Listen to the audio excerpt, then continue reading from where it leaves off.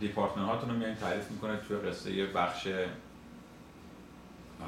هیومن ریسورستون که چه دیپارتمنت هایی دارین. حالا زیر اون دیپارتمنت ها در که برای ارگانیزیشن در از تعریف کردین، تشکیلات ارگانیزیشنتونه، میایین هیومن ریسورس رو تعریف میکنید که خب من تو هر بخش چه تیپ آدم‌هایی رو براش نیاز دارم. بعد از اینکه دیپارتمنت ها رو تو ارگانیزیشن مشخص کردین، پس میایین مشخص میکنید که خارج از این منیجمنت من چه آدم‌هایی رو نیاز دارم که تو این بخش‌های مختلف با من همکاری کنن. حالا تو این بخش‌ها آدم‌ها رو که لیست میکنید، تایتل آدم‌ها، چون کسی رو که الان تو ذهنتون ندارید، اگرم دارید که قشنگ می‌نویسید. قشنگ می‌نویسید مثلا من الان حسین رو دارم، حسین قراره با من تو این دیپارتمنت مثلا مارکتینگ با من باشه، من علی رو دارم، علی قراره دیپارتمنت فلان با من باشه. همینجوری شروع می‌کنید برای این اساس آدم‌ها رو براشون جا تعریف کردن. من حمید کارگر رو دارم، می‌خوام بذارمش مدیر بخش مثلا فرض کنیم کامیونیکیشن من بشه، چون ارتباطاتش رو خوب برقرار میکنه، خوب بررس میکنه، خیلی خوب تحقیق میتونه بکنه. اصلا میتونم بذارمش برای بخش بیزنس دیولپمنت هم مثلا داشته باشه و من قول داده که من بیزنس دیولپمنت رو در عهده میگیرم. یا به اسم داری میذاری یا اینکه نه میای نداری و فقط تایتل براش تعریف میکنی، میگی من این آدم ها رو باید براش این تایتل ها رو نیاز دارم در این کاری که میخوام بکنم. پس تو بیزنس پلنتون در بخش ارگانیزیشن، منیجمنت، هیومن ریسورس شما دیپارتمنت رو تعریف میکنی. منیجمنت کسایی که قرار مدیریت بکنن رو تعریف میکنه. یک، کسانی که موجود داری. دو، کسانی که حتی در منیجمنت نیاز داری موجود نداری ولی تایتلی هست که شما میگی من بعد استخدام کنم و بذارم تو منیجمنت قرار بگیره. بعد میای تو دیپارتمنت تعریف کردی تو بخش ارگانیزیشن، ساختار کلی ارگانیزیشنتون.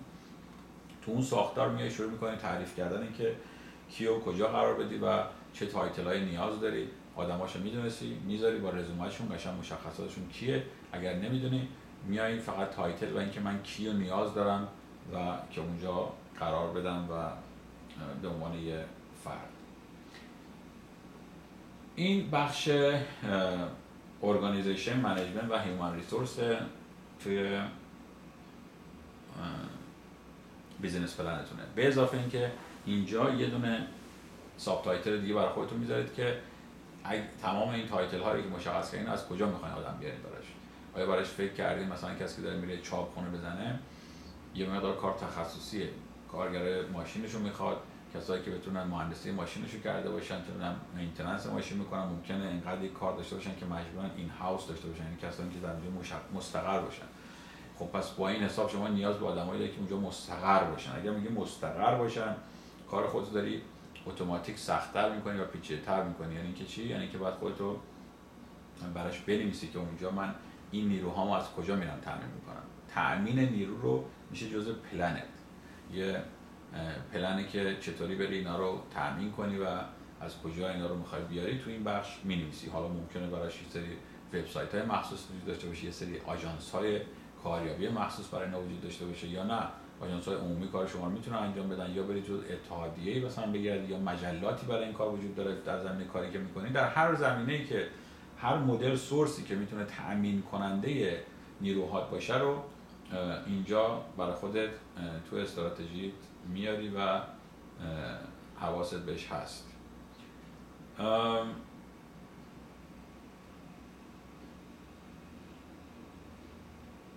خب یه تایتل دیگه مهم اساسی توی بیزینس پلن، تایتل بعدی سرویس و پروداکت های شماست. اینجا دیگه هر آن چیزی که شما قرار عرضه کنی در بیزینست، هر مدل پروداکت، هر مدل سرویسی که قرار عرضه بکنی، اون محصولات و سرویس هایی که قرار عرضه بکنی رو میای با تمام جزئیات اینجا پیاده میکنی. اول قبل از هر چیزی که شروع کنی اینقدر مفصل نویسی، مقدمه میاره. این تیپی که الان دارم میگم تو همه سکشن ها رعایت کنید. اینو شاید از اولش میگفتم بهتر بود، ولی به هر حال تو هر سکشنی که دارید می‌نویسید همیشه شما 2-3 پاراگراف اول خلاصه‌ای باشه از اون اتفاقی که قراره تو این جزئیات زیرش بنویسید. به خصوص جایی که خیلی مفصله. مثلا شما وقتی دارید میرید الان سرویس و پروداکت رو بنویسین، یه سری تایتل های اولیه‌اشو بنویسین، اصلا بنویسید بخوای آقا من سرویس ها و پروداکت ها و اون هر چیزی که دارم قراره که عرضه بکنم اینه، این سرویس های من، این محصولاتم، لیست کلیشه و به این شکل این لیست کلیشه و به این شکل هم خیلی خلاصه عرضه میکنم. حالا میره زیرش تک به تک محصولات و سرویسات با جزئیات شروع میکنی نوشتن که من این سرویس با این مشخصات همونه که بالا تیترشو نوشته بودیم، مثلا خلاصشو با جزئیات من این سرویس رو به این شکل شمایل عرضه میکنم. این سرویس شامل این جور چیزها میشه.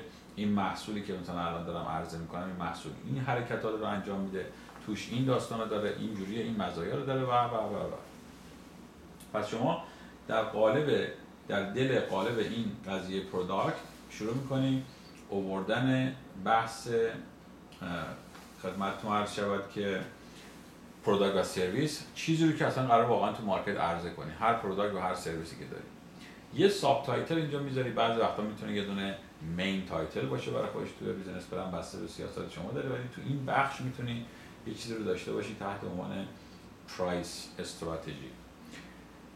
شما همینجا که داری درباره محصولاتت صحبت میکنی، درباره پروداکتات صحبت میکنی، همینجا میتونی بیای و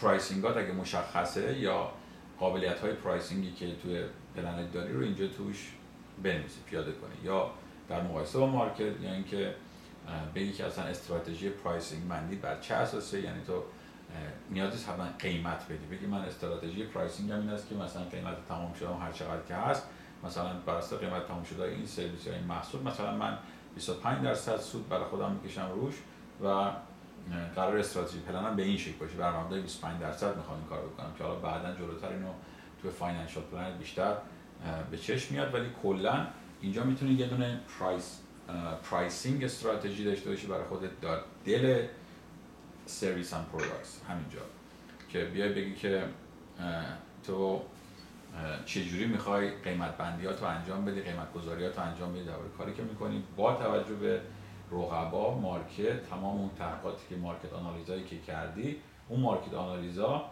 میاد اینجا به دادت میرسه و توی قیمت گذاری بهت کمک میکنه که تو بتونی یه دونه عدد بذاری روی داستانا. یعنی عدد شما میتونی با یه همچین چیزی فقط بذاری.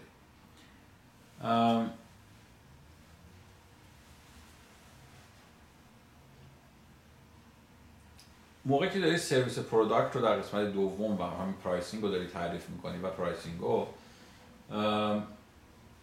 مجددا اینجا دو تا بحث داری. یه بحث داری که اصلا ممکنه که شما تو ورژنی که داری برای زمانی که داری برای بانک ها اینا میفرستی، حالا خواهید دید تو تمپلیت هایی که ما دارن، اینجا خیلی آنچنان قرار نیست دیتیلز مفصل بری. تو ورکینگ پلنتونه که اینقدر شما مفصل میری. زمانی که داری برای یه ورژنی میفرستی برای مثلا برای یه ایمپلوی گرفتن، عملا شاید فقط همون خلاصه بالاشو براش میفرستی، شاید زیریا دیگه اصلا توجیهی نداشته باشه. اما زمانی که داری یه دونه منیجمنت تیم میخوای بیاری، ممکنه پرایس استراتژی رو توش بیاری. اونا همه برمیگرده به مدل ورژنی که داری قرار برای آدم ها بفرستی، بر اون مبنا این بخش رو ادیت میکنی و به آدم ها میفرستی. نیاز نیست که همه ورکینگ پلان تو این بخشی که اینقدر مفصله، خیلی میتونه چیزی باشه که 10 ها صفحه و یا حتی 100 ها صفحه فقط همین بخش پروداکت و سرویس بشه، خودش داستان داره. بعد حالا بسته به سرویستون داره، ممکنه در 2 صفحه و 1 صفحه هم جمع بشه، ولی به هر صورت هر کس به حجم بیزینسیش این بخش رو در ورکینگ پلنش خیلی بخش مفصل و با پدر و مادر و طولانی خواهد بود.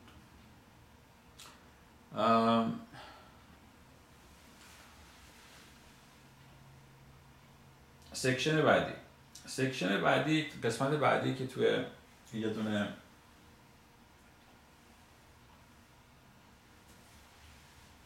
بیزنس پلنتون شما قسمت بعدی که توش رعایت میکنید قسمت مارکتینگ و سیلزتونه. تایتلی هست تحت عنوان مارکتینگ اند سیلز. شما توی تا مارکتینگ و سیلزتون یه چیزی رو که خیلی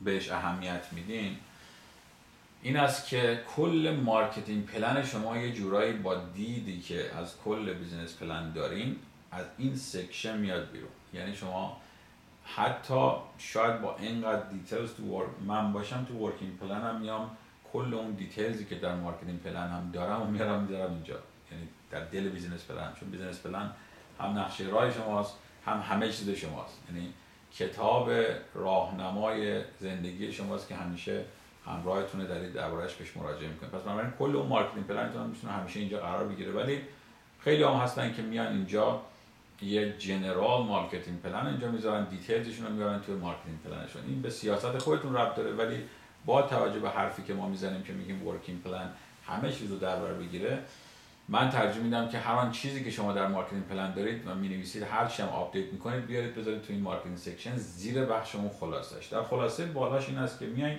استراتژی مارکتینگ خودتون و سلز خودتون رو اول تو خلاصه بالا میگید. هنوز اینجا پلنی نوشته نشده، استراتژی کلیتون رو میارید و اونجا میگید که شما به چه شکل و شمایلی میخواین وارد تو بازاریابی کنید و فروش انجام بدید.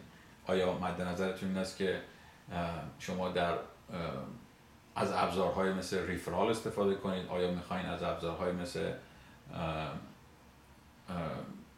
فروش مستقیم استفاده کنید، یعنی بی تو بی میرن یا فیس تو فیس میرن و در میرن، یا آنلاینه، یا اینکه قراره که اوور د فون باشه؟ روش فروشتون اول از همه اینجا می‌نویسید. من چجوری میخوام جنس هام بفروشم؟ دارم آنلاین میفروشم، تو مغازه میفروشم، میدم دست واسطه ها میرن توی توزیع کننده ها میدن. این استراتژی فروشتون رو در مرحله اول بالا می‌نویسین که به چه روشی می‌خواید بفروشین. بعد زیرش میاد میگید که خب من برای فروختن اینا استراتژی مارکتینگ هم چیه. پس اول استراتژی سلز رو میذارین و بعد استراتژی این که بعد از سلز چیکار میخوایم بکنید در بازاریابی این روش‌های سلز. پس اول استایل سلز رو مشخص میکنید.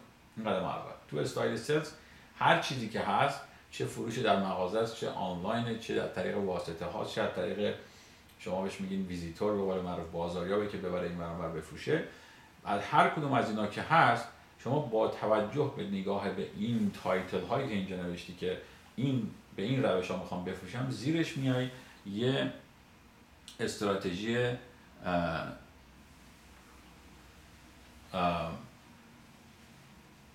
مارکتینگ رو تعریف میکنه که خب من در مارکتینگ استراتژیم این خواهد بود که میام از این ابزارهای مارکتینگ استفاده میکنم که این فروشم رو ساپورت کنم. یعنی زمانی که تو مغازه است این ابزارها رو استفاده میکنم، زمانی که آنلاین از این ابزارها استفاده میکنم، زمانی که قرار بازاریاب‌های من برن مراجعه کنن تک به تک به خریدارها مراجعه کنن برای فروش، این ابزارها رو استفاده میکنم. برای همه اینا شروع میکنید بگید که من استراتژیم چیه و میخوام چیکار بکنم به صورت کلی. حالا اینجا وقتی که کلیات استراتژی رو مشخص کردیم، اول سلز تایپمون، روش سلزمون، بعدش هم مارکتینگ استراتژی رو مشخص کردیم، حالا میایم زیرش میریم تو دیتیلز، میریم تو جزئیات، میریم دیگه هر آن چیزی که از تو ذهنمون میاد به این شکل که ما بتونیم این داستان رو مفصل بگیم که چی کار میخوایم بکنیم براش می‌نویسیم. یعنی اگر مثلا داریم میگیم که فروش مستقیم در مغازه خودمون، حالا این فروش مستقیم در مغازه خودمون رو میایم اونجا میایم دقیقاً بازش میکنیم که مثلا ما در این فروش اون محصولات و پروداکت‌ها و اون سرویس‌هایی که بالاتر معرفی کردیم و تو مغازه خودمون میخوایم بفروشیم، روش فروشی در مغازه خودمون، این ابزارهای بازاریابی رو توش میخوام به کار ببرم، ابزارش اینه. یه سری ابزارها به درد همه اینا میخوره مشترکه. خب مثلا فرض کنیم بحث تبلیغات دیگه. تبلیغات رو شما گفتیم همیشه این یه ابزاریه برای مارکتینگ، یعنی جزئی از ابزارهای مارکتینگ یه تبلیغات. میایم شروع میکنیم میگیم خب این کارهای تبلیغاتی رو میکنیم که کمک کنه به مثلا بخش فروش در مغازه.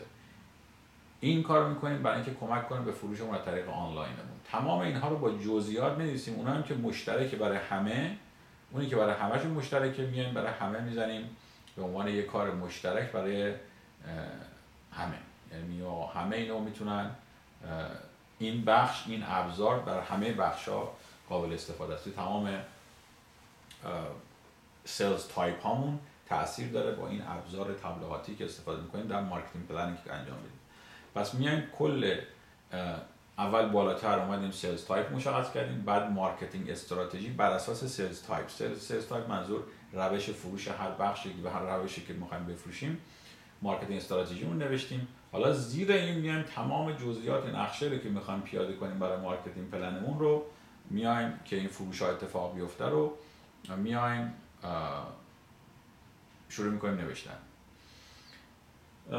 دوباره مجددا زمانی که داریم برای ورژن های مختلفی به آدم ها میفرستیم ممکنه همینجا تا همین استراتژی تموم بشه، اصلا نیازی نباشه که شما این جزئیات تمام برای افراد بفرستیم. مسئله جایی که داریم میفرستیم، از جمله حتی خود بانک ها هم ممکنه که بانک ها و اینوستورها و اینها نیازشون نشه، ولی ممکنه شما دارید مثلا یه نیروی مارکتینگ میخواین استخدام کنید و تو بخش این ورژن استخدامی از این بیزنس پلن دارید میخواین به آدما بدین، اینجا شما میایین صحبت میکنید درباره اینکه پس من باید، حالا که این طرف داره بخش مارکتینگ میاد دیگه، باید تمام جزئیات این مارکتینگ رو آشنا باشه ببینه کجا برای اینجا اصلا میتونه این قضیه رو انجام بده درست حسابی، اصلا اون نقشی که ما براش داریم از اختش برمیاد، بنابراین اینجا مجبور میشی مفصل بفرستی. پس اون ادیتی که تو این بخش میکنی، اون ورژن هایی که تو بخش مارکتینگ و سلز انجام میدی، از مرحله بعد از استراتژی فروش شروع میشه. یعنی شما استراتژی فروش و مارکتینگ، فروش تایپ تو مشخص، روش های فروش تو و استراتژی مارکتینگ تو نوشتی، حالا بعد از اینو دیگه اصلاح میکنی که باشد یا نباشد، یا اگر هست کوتاه باشه یا بلند.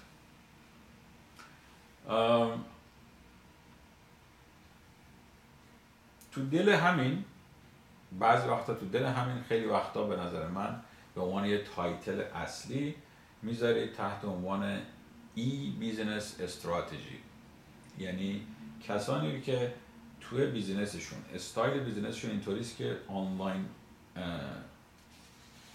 آنلاین بخش مهمی از بیزنسشون آنلاین هم هست، اسم اینا میذارن ای بیزنس استراتژی. ای بیزنس استراتژی گرچه الان به نظر من تقریبا چیزی وجود نداره که ما بگیم آقا یه جایی وجود داره که ما اینو توش نخواد بذاره. اینا توی بیزنس پلن های امروز تمام کسانی که قبلا نداشتن باید برن و این رو اصلاح کنن توش، که ببینن